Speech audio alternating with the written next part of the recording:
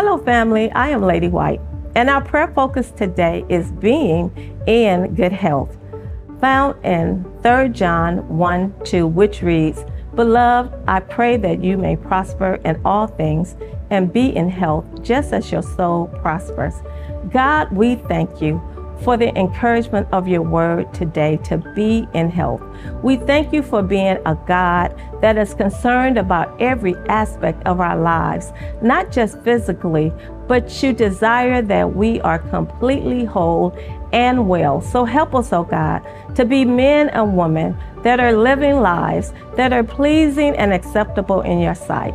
Help us to prosper in our knowledge of you. Help us to prosper in the care of our physical body.